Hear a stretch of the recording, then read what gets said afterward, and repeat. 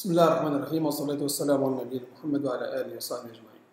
Okay, so now our next problem, we'd like to start from a certain position, not from the center. Okay, so I would like the robot to go from this position until this position, which I specify in advance, and then it will make straight lines, then rotation, and so on. Now I would like to define another method that tells the robot to go to a certain goal location.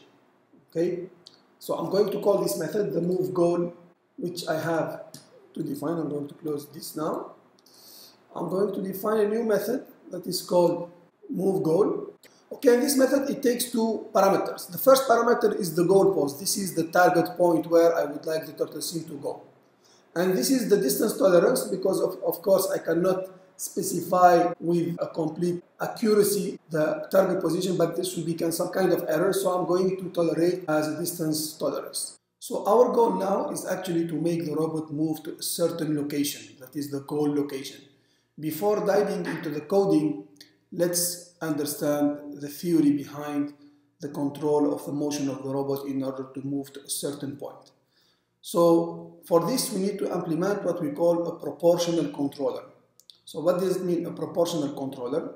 Here we have two components, one for the linear velocity and the other one is for the steering angle, or also what we call the angular velocity.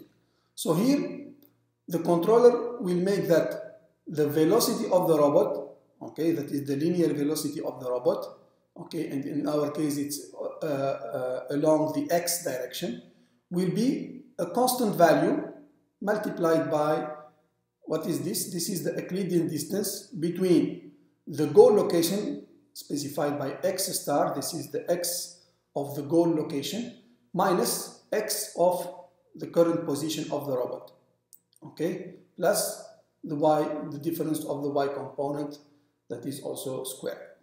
Okay, so this is basically the Euclidean distance, and you can observe as long as the robot is approaching to the goal, this distance will become smaller and smaller. Okay, it means this distance will tend to 0, and as a consequence the velocity also will tend to 0.